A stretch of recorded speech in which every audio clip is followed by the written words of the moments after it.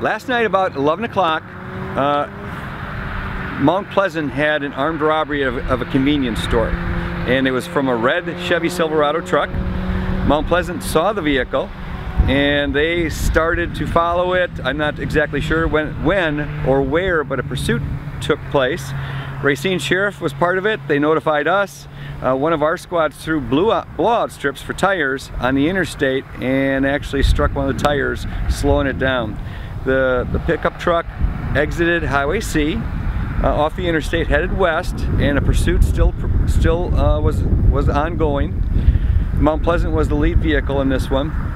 They chased it west, and it got down to Highway MB, and at the AAA Tent Masters, the suspect vehicle went into the parking lot and tried to turn around, and somehow got tangled up with the Mount Pleasant squad, and the two suspects that were inside the pickup truck took off running through the fields, and we ended up trying to do a reverse 911 in the area, and for whatever reason we couldn't get it to work. So our deputies and other law enforcement agents went door to door and warned the public that we're looking for two suspects. About 4 o'clock in the morning, one of the people who live along Highway C that was warned that there was armed people in the area heard one of his doors being tried to get entered, and someone demanding to get in the house, from what I've been told, and he actually went out there and confronted them. I think he attempted to fire a couple warning shots at one of the suspects, and the suspect took off running. About 7:30ish this morning, there was calls for people on the interstate that saw someone riding a bicycle down the interstate along the shoulder of the interstate. The State Patrol and our squads went up there, took this one person into custody. He's currently at the hospital, and we're still looking for the other suspect. We believe that both of them were black males. The one that's in custody is a 19-year-old out of Illinois. He's got warrants for either homicide or attempted homicide out of Kane County, Illinois, and that's right in the area of where the pickup truck was that they stole. Went up to Racine, and we're still, like I said, actively searching. We've got through the course of the night, Antioch, Lake County, Zion, Racine Sheriff, the State Patrol, Pleasant Prairie Police Department, all assisted us in trying to locate the suspects. So we're still down to one. We're getting reports of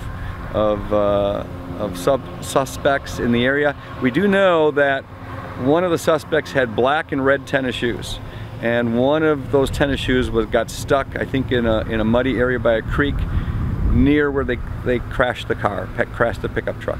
So we're still asking for the public to, if you see somebody that doesn't look like they belong there.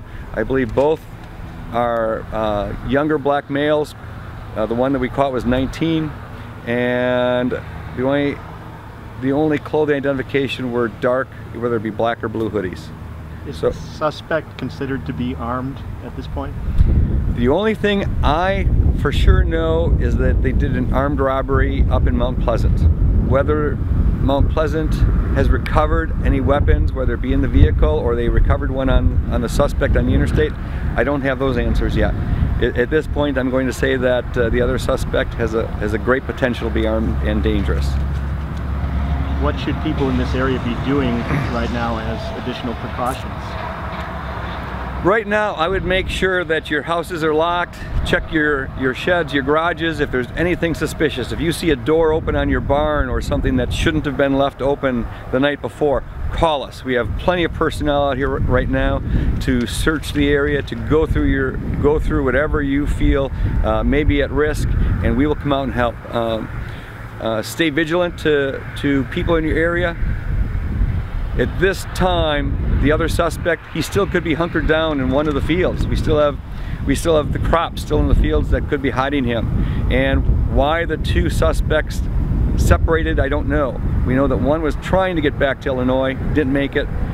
We have had a couple calls that we're trying to locate the other one, but nothing has panned out yet. Are you using any canines out there? Or? We had at one point 3 canines going out there. There's still canines in the area. We're putting drones up to see if we can locate them in the area and possibly the fields, but again, that's very difficult. And one thing that we've really been trying to do is get a better drone that has FLIR or infrared system on it, and that could have possibly helped us. It definitely would have been a tool we would pull out last night.